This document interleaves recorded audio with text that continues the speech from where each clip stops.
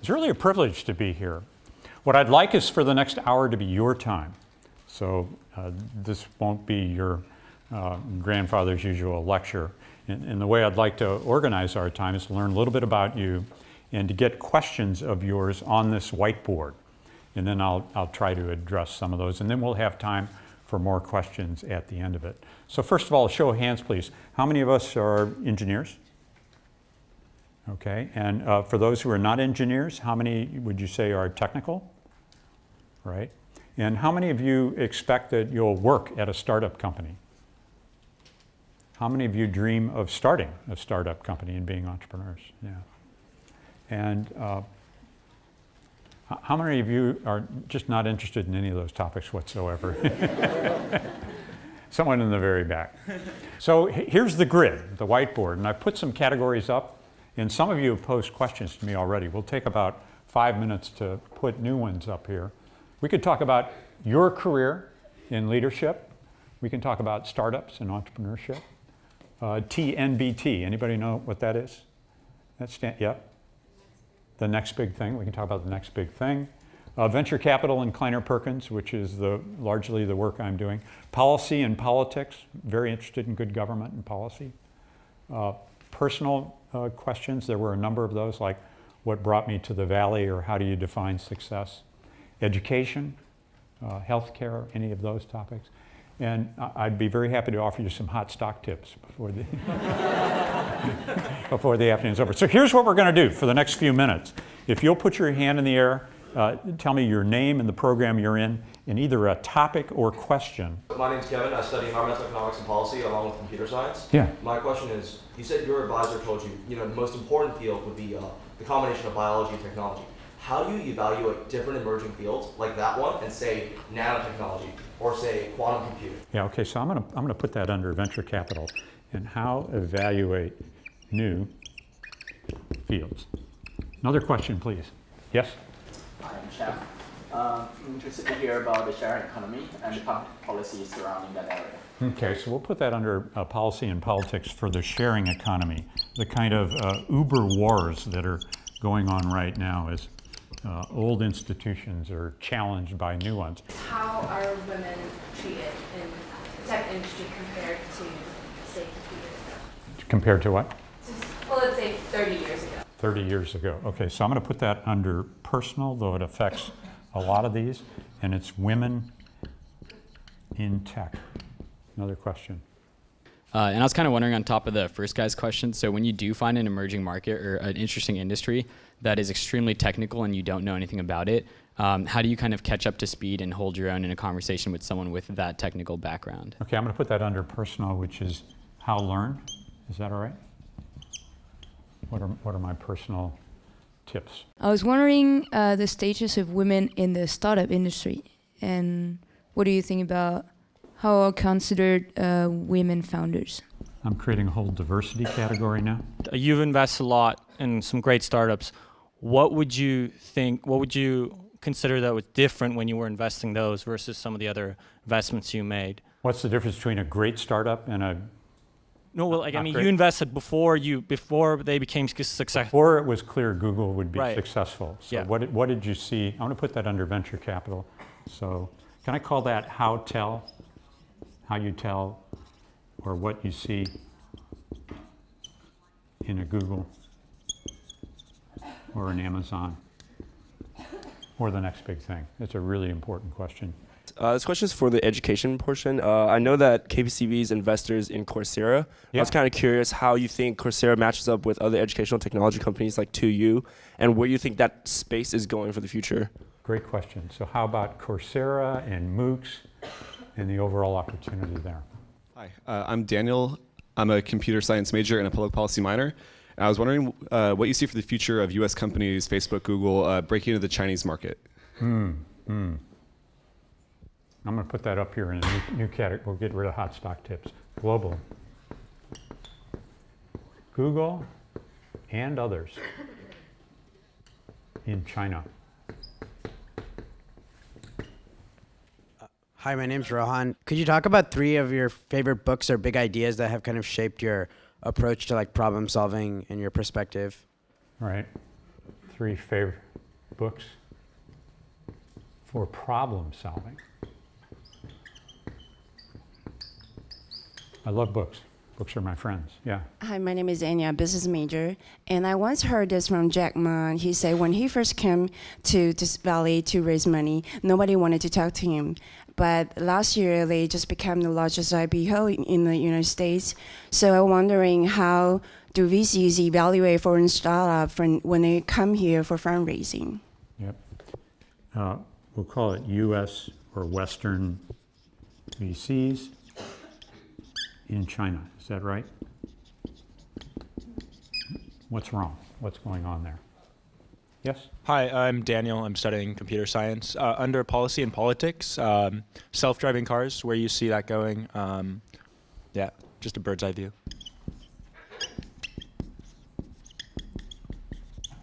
Let's do 2 more questions, and then I'll try to tackle some of these. Hi, my name is Wei, and I'm a business major. So I was wondering, what do you think about virtual reality? Where is it going? Yeah, it's up here already, so I want to talk about it as one of the next big things. Virtual and augmented reality is the question. Last question, please. Yep. Hi, my name is Vishal. I'm a CS major, and I was wondering what you think the importance of getting an advanced degree is on moving on up in business and maybe pursuing a startup. Yeah, and what kind of advanced degree? Some sort of graduate degree, yeah. Master's, PhD, MBA. Advanced degree before moving on. So I'm going to pick off a few of these categories, talk about them really briefly. Then I've got an overall framework I'd love to share with you, and then we can do some more questions. These are great, by the way. I'm going to start here with kind of next big thing. Somebody asked me the question, John, you were a really outspoken proponent of investing in green technologies.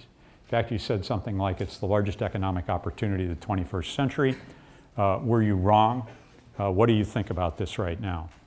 And my view of this is it remains an enormous opportunity. The planet spends about $6 trillion every year on energy and energy-based systems. And I'm of the conviction that the path we're on is not sustainable. We cannot continue to put 120 million tons of CO2 in the atmosphere every day like it's some kind of free, open sewer. And the consequence of that is exactly what we're seeing today, which I like to call global weirding. It's not global warming, it's global weirding as we have extremes in weather all over our country, all over the world. The people that'll pay the highest price for this social ungood are going to be probably Africans, where it's likely that 100 million of them will starve because they can't grow crops. And I think that the engineer in me tells me, not the data, but the engineer says, this is a problem, you know, that's the integral of all the CO2 we put in the atmosphere. And we're probably well down the path to irreversible and catastrophic climate crisis. That means it affects a whole range of topics that are on this board: policy, innovation, technology, entrepreneurship. They can all make the difference. And I'm quite taken by the statement of Amory Lovins, who runs the Rocky Mountain Institute. And my partner Al Gore agrees on this. We have exactly as much time as we need to solve the problem. I find that a very hopeful declaration of what needs to be done there. In the meantime, I want to confess that I've made, and my partners, mistakes in this area of green technology. I think we invested too much, we invested too fast, and arguably there have not been really dramatic innovations to change this carbon equation, to change the carbon equation. A couple of the best that we've backed is a company called Opower. It's eliminated the energy production of carbon equal to the city of Boston already, just by changing human behavior. Another very successful investment in this field is Nest with the distributed thermometers. I think you can argue that Tesla is not having any effect on the climate, though it's at the vanguard of electrification of transportation, which is a very large trend. And fortunately, that's innovation is happening in the area. And I believe the rumors about Apple building a car are in fact true, for reasons we may get into later on in this conversation. So I think this is a very exciting field. It's capital intensive. It takes longer to bring a product to market. And so I'd be very thoughtful about what part of green you go into if you choose that field. Green is not a sector, it's a spectrum, and included in that spectrum are some places where entrepreneurs can make a big difference and some places where entrepreneurs are likely to fail. And if you're interested in those fields, I'd love to continue a conversation with you on email. I think the totally disruptive technology that's going to be the game changer in this field will be disruptive, radically better batteries, If you look at improvement in energy storage over the last couple of decades, it's been about 2% per year. And I've had the privilege now of backing 4 entrepreneurs in 4 different battery companies, one of which has demonstrated now, and I had in my hand on Friday, a better than lithium ion cell with 250% of the energy density of the best other batteries. Those of you who even have the basic understanding that I do of batteries will know that all batteries cost whatever they weigh. So if we have 250% the energy density, that means it's going to cost 40% of what it would have otherwise. It can pack 40% more power for a given weight. And if you apply it to a vehicle like an automobile, that means a Tesla will go 750 miles. Or more importantly, the most important part of a Tesla, which is that battery drivetrain, can be dramatically lower in cost. Let me boil it all down to the final benefit. If this innovation works, and it's a Bay Area innovation, not only will it be possible, but we will build electric vehicles that cost no more than internal combustion vehicles. And when we move the global transportation fleet off fossil fuels to renewables, for example, that's going to have a huge, relatively rapid, scalable effect on the carbon emissions. But I believe it's the case today. We have all the technology we need to deal with this policy problem. Another question was, so what are other innovative new areas that you're excited about? And I'll tell you, the one that I'm spending the most time right now is on digital health. We'll hear more about that later. We back the folks at Magic Leap that are building an amazing augmented reality display system, one that actually understands the physics of how the eye focuses so that it doesn't try to project onto an Oculus-like flat screen a simulation of 3D, which generally will give you a headache and some people think will cause neurological damage. So you want to stay very tuned for the innovation coming from Magic Leap later this year. The big deal right now, what all the venture capitalists are still excited about, is SoLoMo. That's social, local, and mobile innovations in and around these amazing smartphone devices, which has propelled Apple into being the most valuable company in the world. As an example of that innovation, you have on the local front a company like Uber, which right now is generating 4 times the revenues in San Francisco of the entire taxi industry combined. So they're very clearly changing behavior by providing on-demand transportation. These local on-demand services, whether it's an Uber or an Instacart or a Ship, are really profound. Think of this smartphone as your remote controller for the world. Your remote controller for the world. And so what it will be able to do for healthcare and for education is, I think, as yet unappreciated. What else did I put up here? New media, drones, precision agriculture. Oh, this is security. I think there's only 2 kinds of institutions today. Those that have been hacked and know it, and those that have been hacked and don't. In this arms race, the work that we need to do to protect, defend our increasingly vital infrastructure and systems that depend on the very insecure World Wide Web is substantial. Okay, so that's a quick tour of some, and may I say one more thing? No matter what my views are and my partners, we're like open for the best ideas every day. We don't presume to be smarter than entrepreneurs, and I'm delighted and surprised every day when we get new proposals that literally blow our minds. Why don't we go over to venture capital for just a moment and tackle some of your questions. How do you tell the difference between an absolutely extraordinary venture and kind of an average one that may do well and may not make it? And we looked back on the investments we've made and found there are 5 key factors that distinguish the Amazons and the Googles from the rest of the pack. And the first is technical excellence. The second is outstanding founders and management. The third is strategic focus on a large new market or unserved market. The fourth is execution. That is speed.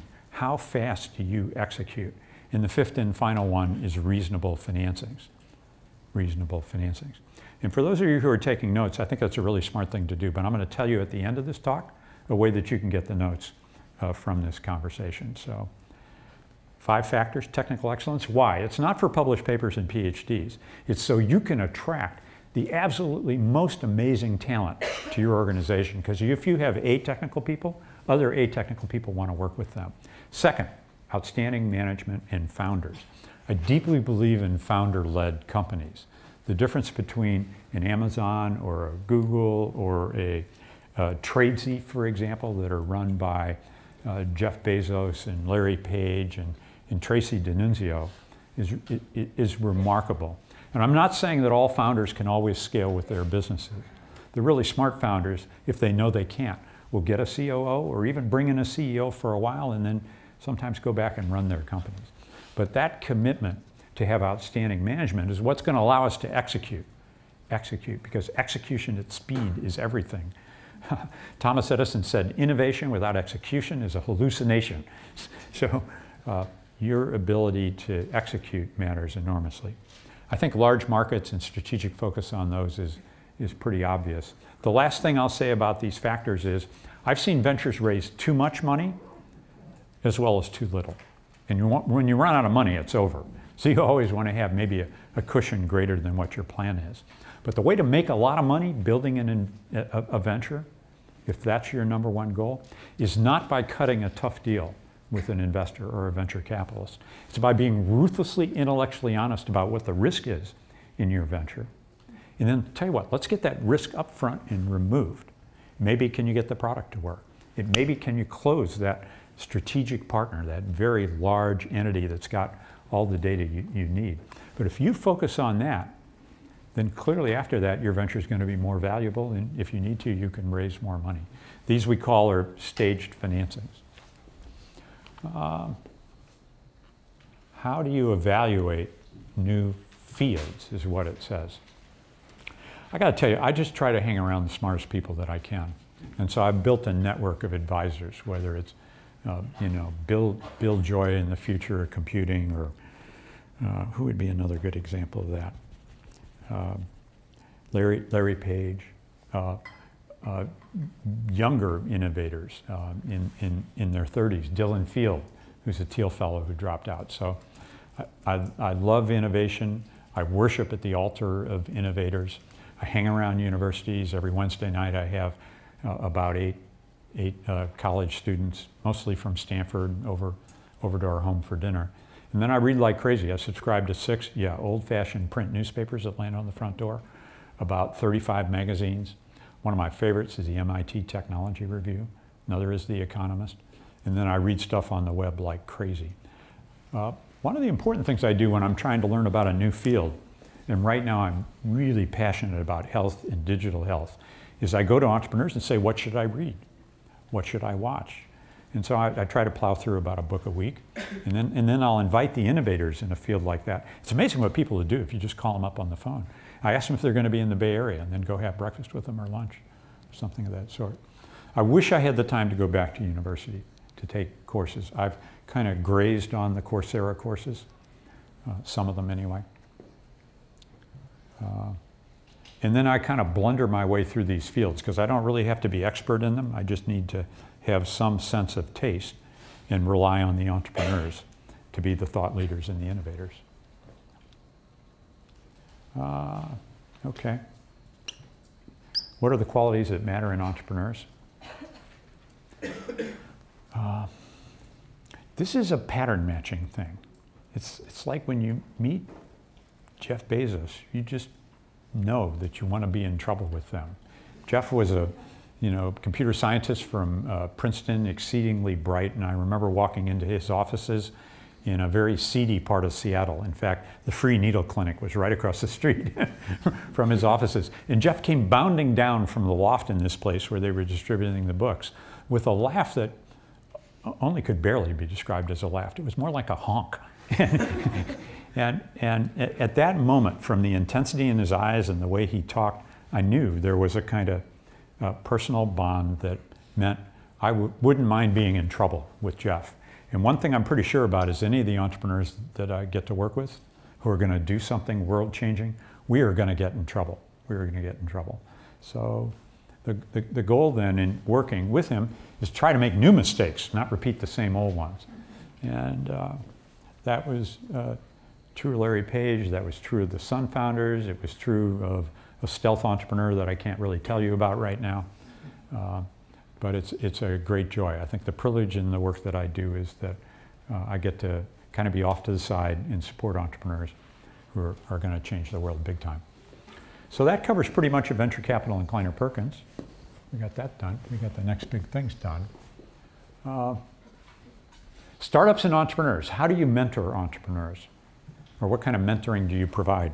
Well, I touched on it. I think there's a whole set of mistakes, scar tissue, not really wisdom, but scar tissue from mistakes that others and I have made that we don't have to repeat. But we're going to get in trouble. So the goal is to make new mistakes, right?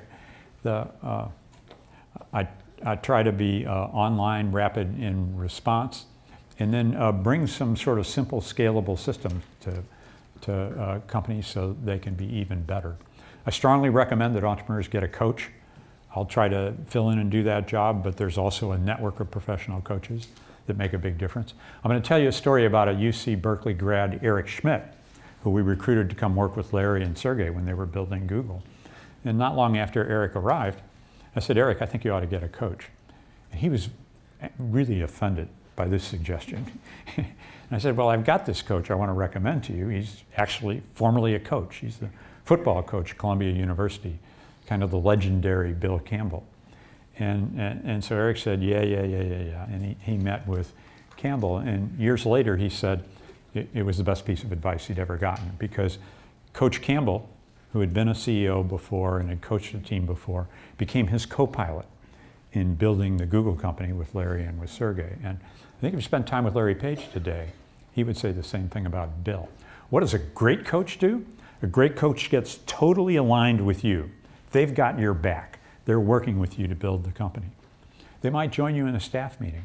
They're going to privately give you constructive, critical feedback. That's one of the rarest things to get in a business setting. It's constructive, critical feedback. And an extraordinary coach will also work with your teammates. So I got to tell you, when Bill Campbell walks into a room and he attends all the Monday staff meetings at Google, everybody just lights up. You know, they want to be hugged by this big, burly, foul-mouthed, cussing coach from Columbia University that is there, doesn't make the decisions, doesn't run the company, but help the process so I'll go quickly. We're doing pretty well here.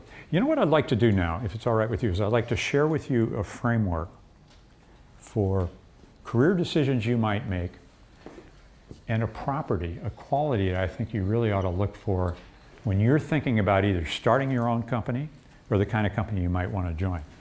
So without further ado, I'm going to move this away.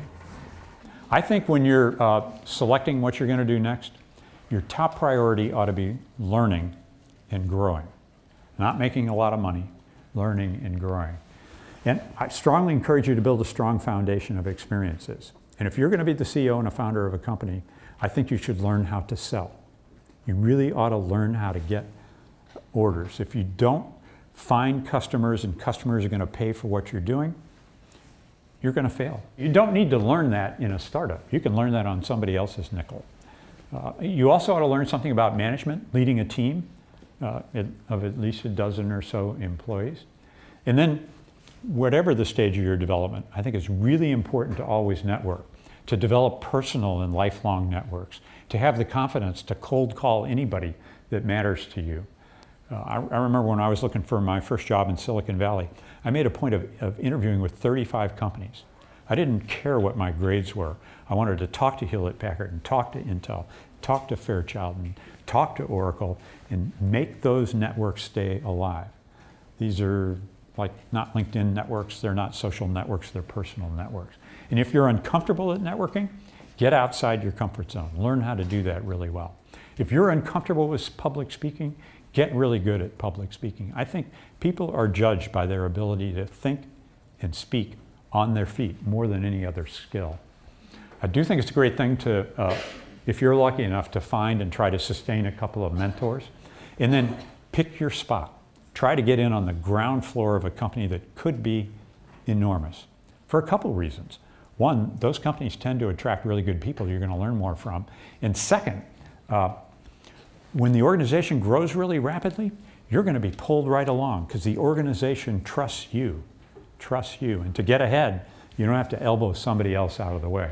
In 1974, that was Intel. In 2001, it's Google. We can talk about where that might be next. I think it's important to be very choiceful about your field. It's easier to change where you work, the company, than it is to move out of one field into another. If you're passionate about healthcare, great, choose that as a field. If you're passionate about media, that's another kind of field. I do think you ought to swing for the fences. Join a startup or start up your own company when the time is right. But I deeply believe you have a lot of time in which to do that.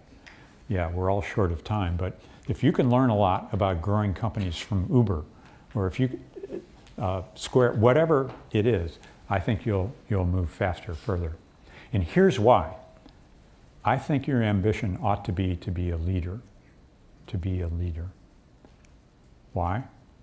Because ideas are, relatively speaking, easy. It's teams that make stuff happen.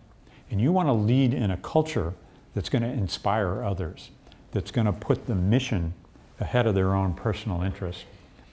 And having spent some time in Silicon Valley now, I've observed a real range of values in these companies, from the missionaries to the mercenaries. What do I mean by that? My partner Randy Komisar wrote a great book, and I'm going to suggest you get the book, The Monk and the Riddle. It's the story of Lenny, who's an entrepreneur, and he starts a venture called Funerals.com, where he intends to sell caskets and other paraphernalia associated with a death. And the venture doesn't go very well, and the employees aren't motivated, and he has a mentor. That mentor actually is Randy. And Randy advises him to rethink his mission and the values. And instead of selling caskets, what if we focused on building a community of the bereaved, and we allowed them to share their experiences? And then if they want these other things at that time, that's great. And so they shifted, they pivoted the company. And it actually really worked. It worked very well.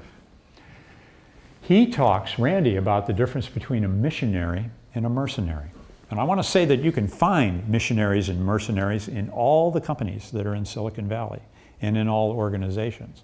And while I have a preference, I don't want to be too judgmental here, because most realities are somewhere along this continuum. It was Andy Grove at Intel who coined the phrase, everybody heard, only the paranoid survive? Well, I'd love to argue with Andy about this, because paranoia is actually a disease state, right? And if instead of being driven by paranoia, you can be drawn into an opportunity by passion, well, that's another force, and maybe a longer, more durable one. The mercenaries tend to be more opportunistic, and they're focused on the pitch in the deal, whereas the missionaries are more strategic. They're interested in kind of the big idea and how you form a partnership. Mercenaries are sprinting for the short run and obsessing on competition. Missionaries understand that their mission is actually a marathon, and they're in it for the long run. They obsess on customers, not on competitors, delighting customers. In mercenary organizations, you may have an aristocracy of founders. And if you're the founder of a company, you ought to pay close attention, be really attuned to how you affect others. Because in an aristocracy, you can shut down the best ideas. And what you want to do is be in a conversation, be in a debate, in a discussion, and get all the best ideas on the table and let the best idea win. Otherwise, you're going to be limited to your own vision and your own thinking. Mercenary cultures are interested in financial statements, the missionaries in the values statements. In a mercenary culture, you're more of a loner, you're on your own. There's not mentoring and coaching. This is important for where you choose to build your career. Are you going to be mentored? Are you going to be coached? Is it a culture that emphasizes that?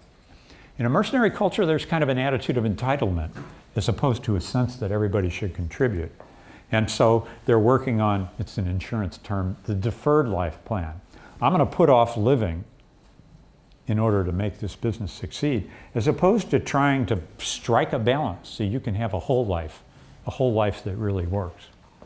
The bottom line of all this is, it's the difference between a lust for just making money or a lust for making meaning and money. When I meet an entrepreneur who tells me they're not interested in making money, I'm kind of asking myself, are they really telling me the truth? And there are some who are. There are some who are. But I think if you have the privilege of being not just successful, but doing work that's successful and significant, I think that will lead to a good life well led. Ideas are easy. I worship at the altar ideas. I love innovation. I bet everybody in the room here does. But I've seen so many disruptive ideas where there's not been execution. The team doesn't get it done. That it causes me to admire the innovators who can also lead, who can assemble, recruit, hire, and motivate a great team. So that's the framework that I've found across ventures, and I encourage you when you're interviewing at a company or thinking about what you're going to do next to look for leaders, look for values, look for culture, find ventures that matter. What if we put some more questions up here on the board now? Hi, I'm Sandia. I'm in bioengineering, and I wanted to know your take on healthcare and venture capitalists and if they really consider FDA approval as a big hurdle. This is a great topic. I'm really interested in it, so I'm just going to put it up here in red. Healthcare and VC, including but not limited to the FDA. Okay, a couple more. My question is that in the past, did you miss out on identification of any of these big ideas and did not invest in those big companies that you regret right now? Oh yeah, there's two things I could confess to. One is my most famous failures, but the biggest problems are the acts of omission, you know, big opportunities we miss. So I'll try to get to those. Getting back to the career aspects that you were talking about, especially early on, internships, our first job, is it worth trying to get those big names on our resume to kind of like establish ourselves? Or because if you go straight into startups, I think a lot of times with internships, the connotation can be you couldn't get the big name. Okay. How can we get in touch with you? So my email address is jdor@kpcb.com, and you can send me mail. And if you would like a copy of those slides or a photo of this whiteboard, if you will send me the names of your 3 favorite books that sort of changed your life, or otherwise that you just think I ought to read, then I'll send you mine. That's the deal. So that's how to get a hold of me. So you said that it's important to keep your networks alive and to create a network. Can you explain how you do that? How do I network? Sure. I know you talked about earlier your criteria for what you look for in a successful startup. Yep. Can you give us an example or a couple or a pattern where you've seen a startup that fits all those criteria perfectly and then for whatever reason down the road fails? Can I give you an example of that? Thank you. You ought to be able to come up with one. So it's I'm going to put that under startups that meet the criteria but still fail.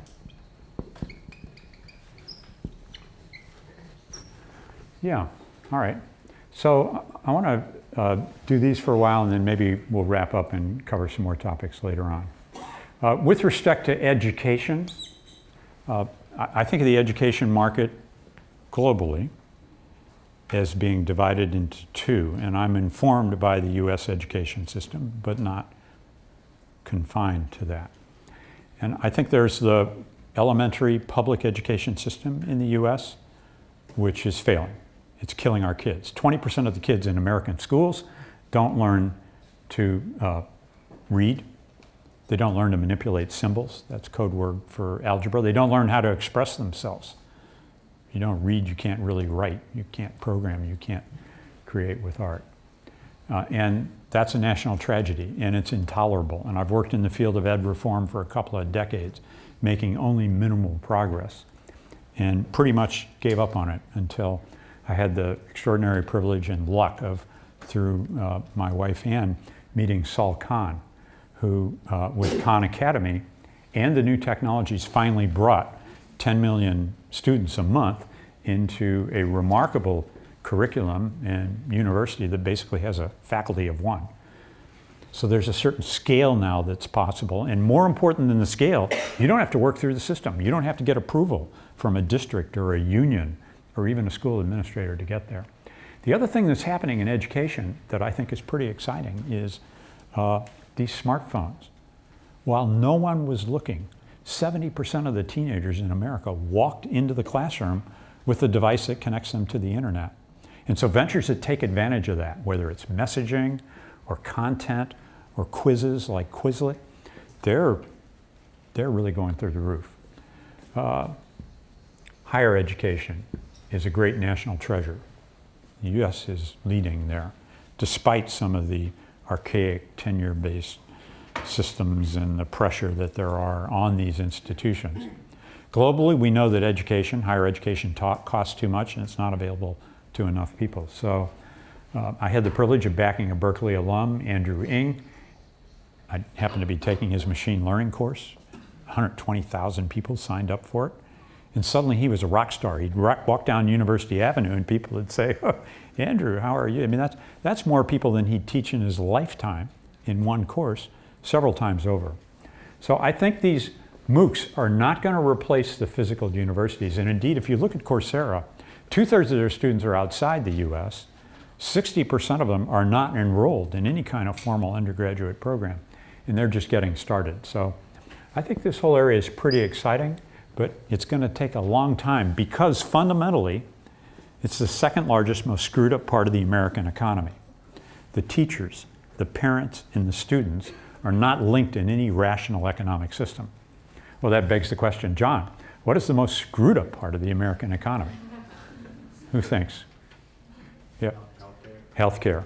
Any other answers? No, it's healthcare.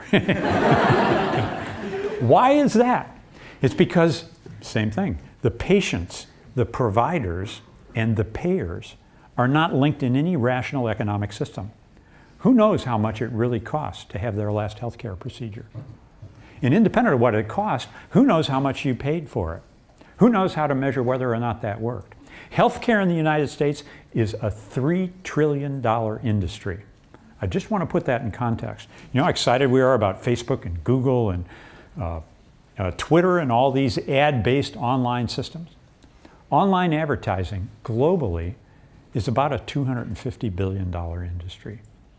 It's less than 1/10 the size of just healthcare in the US. If you took US healthcare and made a country out of it, it'd be the 5th largest country in the world, just our healthcare. The only bigger countries would be the US itself, of course, Germany, Japan, China, and then there's US healthcare, bigger than all of France. All of the gross domestic product of France, of 66 million people, is less than $3 trillion. And we know 1/3 of it's wasted. $1 trillion is unnecessary, it's overutilization, it's mistakes and errors. US doesn't have demonstrably better health care than other countries. And so this is a system that's well positioned for improvement. And the really exciting thing about where we are right now in time, this moment in time, is the combination of data, big data, innovation, changes that are possible due to the Affordable Care Act, entrepreneurs. There's an entrepreneur here in the audience who's launched a stealth company that's going to, I believe, transform the healthcare industry. These forces are coming together in a way that if I was building my career right now, I think I'd major in computer science and big data and go to work for a company in this field, because this is valuable work. When people lose their health care insurance, or people they love, they die, or they go bankrupt, or they get divorced, or it cuts very, very deep. And so Healthcare, healthcare innovation. You asked the question about the FDA. And the FDA has improved its act slowly during the Obama administration. But you know, fundamentally, they were using procedures to approve clinical trials that didn't exploit the targeting and the personalization of gene-based therapies. They're gradually making changes in that part of the system. So let's see, we've touched education online, we've touched healthcare. Global, how do Western companies succeed in China? I don't know. There's very few examples of it. There's a strong commitment on the part of the Chinese government to foster and encourage national winners. There's a law that's been fast-tracked for both the second and third reading next month in the middle of March that would require any provider of innovation or network technologies to host all the data on the Chinese citizens on their ground, to provide a front door, not a back door, of access to those, to provide their source code data. And this has been put forth not by the Ministry of Information, but by the national security agencies. And I believe, if passed, if fast-tracked, it'll cause companies like Apple to leave China. And that would be an extraordinary change. This is not in the interest of the Chinese people, but it's a very difficult place to do business. I think if you're going to succeed in China the way LinkedIn has, the way Evernote has, you're required to partner with local national champions. And of course, pretty famously, Google says, we won't tolerate their censorship, we won't be part of it. We're going to pull out of the country. How many here think that was a good decision? How many think it was a terrible decision? Yeah. And how many of us don't really know? We don't have the data to decide. Yeah. Tough call. Largest market in the world. Maybe being there will move it towards democracy. But maybe not. I haven't talked about women in technology. I'm the proud father of 2 adopted daughters. And the tech industry is terrible with respect to women. And, you know, how in a time when we can't get enough technical talent, we haven't figured out how to address this problem, I don't know. I talked to John Hennessy, the president of Stanford, about it. And I said, why aren't there more women who stay the course right through CS? And he says, look, they look at the work that's done in CS, the exercises, the use of talents, and this is crummy, you know? You're programming in a solitary environment, you're not leveraging your leadership or your ability to connect with and motivate others. And so I think it's a combination of the curriculum, I think it's the role models, it's a lack of mentoring, and this is a national waste. The venture capital industry is even worse than the tech industry per se. The average number of females in the venture industry is 4%. What kind of message do you think that sends to female entrepreneurs? I'm proud my own partnership has 20% of our general partners and investing professionals as female, and therefore, first of all, we make better decisions. And second of all, I think we're more attractive to female founders, which I want to back. I want to be part of their innovations in changing the world as much as anyone else is. This is a problem. We're finally starting to talk about it. I hope we do something about it. I hope we get results fast. Oh, the resume question, names, burnishing your resume, internship. I'd go for substance over resume, but I wouldn't neglect the resume either. If you've been an intern at Google and somebody looks that you've been at Google, that's going to move you higher up well, it's a great place to network. It's a well-respected technical company. And that applies to a number of other companies as well. It's just kind of the truth, and that's what I'm sticking with. How do I keep my networks alive? To network, you got to communicate, and you got to be choiceful about who you want to communicate with, and be clear about what you want to do, and hopefully have some fun while you're doing it as well. I do like to say there's always extra points for humor, so communicate like crazy. Use the social networks, use the professional networks. Live life to the crazy fullest that you possibly can. I'll tell you what, I've run a little over time now. It's 6:05. I think what we're going to do is close with 4 more questions. And if anybody wants to leave right now, you certainly can. Yep, can we get a mic there?